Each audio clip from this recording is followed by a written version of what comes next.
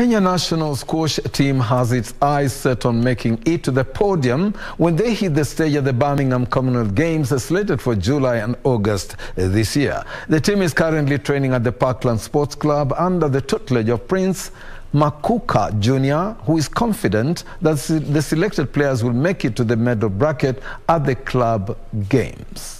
Khaaliqa Nimji, who made history as the youngest Kenyan to have represented the country at a multi-sport event at the age of 12 in the 2010 Delhi Commonwealth Games, will be hoping to better her performance at the Birmingham Commonwealth Games 2022. Khaaliqa will be making a third appearance on the Commonwealth Games stage after putting on a show which saw her win 3 matches and thereby making it to the semi-finals in the Gold Coast, Australia back in 2018. It's a bit disappointing to only take 2.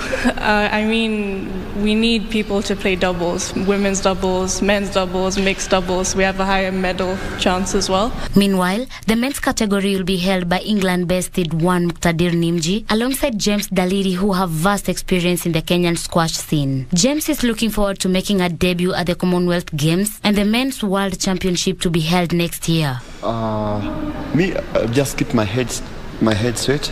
I've been training all the way, and I'll keep on training. Is not